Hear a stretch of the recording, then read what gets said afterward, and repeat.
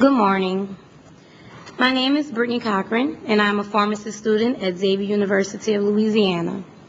I would like to thank this Select Committee on Energy Independence and Global Warming for inviting me this morning to represent young environmentalists who are passionate about global warming.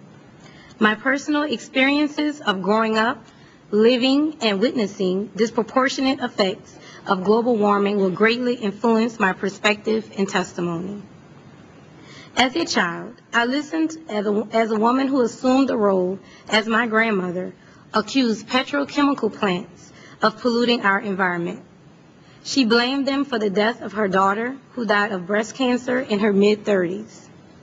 I watched her battle major companies and win. At that time, I did not realize I was inheriting an interest and awareness in environmental justice. As a young adult, I have decided to join the fight for a clean and just environment for all.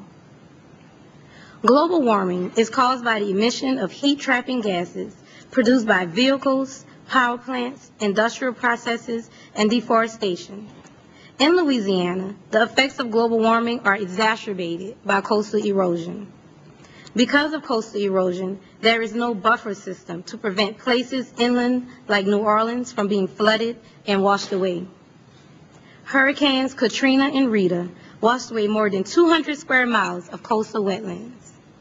Poor African American communities are the most vulnerable and are disproportionately impacted by these destructive hurricanes because they live in close proximity to industry. I have personally experienced the effects of living so close to industry. In 1999, an aluminum plant 5 miles from my home had an explosion that sent chemicals and products into the air and into our yards. In my lifetime, because of global warming, I will probably experience and witness many more catastrophic and unprecedented occurrences such as Hurricane Katrina, tsunamis, and other earthquakes. Environmental justice is about fighting for those disproportionately affected by global warming. For example, people of color, low-income, and indigenous people are exposed to more air pollution in their communities and are less likely to have health and property insurance. Hurricane Katrina demonstrated how minorities and those affected disproportionately by global warming are most affected. Most of those areas occupied by African Americans in New Orleans are still vulnerable and are likely to be flooded in a major storm. These are the people who don't have the means or resources to evacuate, relocate, and put their lives back together. As a resident of New Orleans, Louisiana, a great city that bore the brunt of the effects of Hurricane Katrina, it is important that I am here to stress the fact that global warming is real and it's a hard reality for many people along the Gulf Coast. During Katrina, all of my family members that lived in the city lost everything. They lost their homes, jobs, and places of worship. And now, 2 years later, none of those families have moved back into their homes. I, too, personally have been affected because I lost all of my campus possessions and I was displaced from my city and my school. Many of my peers and colleagues still feel the effects of Katrina. Some are behind in their collegiate studies because the universities were closed for a semester. And upon reopening, a lot of the degree programs were discontinued because of lack of faculty members. We are faced with extreme increases in rent and living expenses, along with a decrease in job opportunities.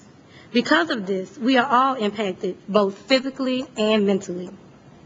As a young person, I feel it is my responsibility to combat the crisis of global warming. While working with the Deep South Center for Environmental Justice, I helped facilitate a seminar on global warming. I taught classes, and I introduced it to other youth who have since then committed to spreading the word. In 2004, I joined the Climate Justice Corps, which is a great group of young activists who work with communities and that have felt the impact of climate change. Together, we help them fight against political and industrial causes of climate change.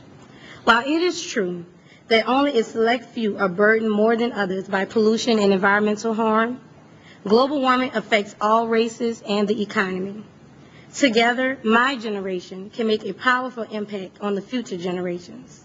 There must be a radical change in our society one that includes making global warming a priority so that we can solve the crisis before we reach a point of no return. Thank you.